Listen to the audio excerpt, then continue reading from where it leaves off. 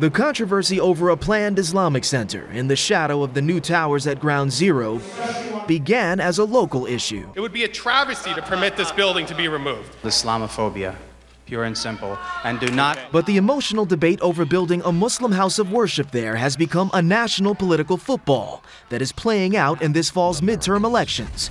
A Republican Political Action Committee's web ad puts the controversy front and center. This ground is sacred.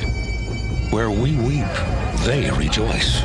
On the lecture circuit, Republicans, including former Speaker of the House Newt Gingrich, have rallied against the project. To suggest that a few blocks from a site in which Islamist extremists killed nearly 3,000 Americans, that we should tolerate?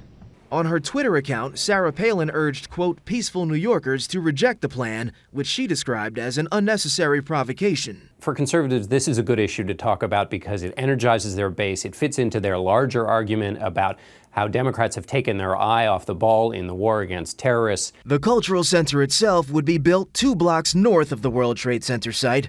Supporters say it includes a dedicated prayer space, but not a traditional mosque. 9 years after the World Trade Center attacks, just the idea of an Islamic center this close to Ground Zero still carries an enormous amount of raw emotion.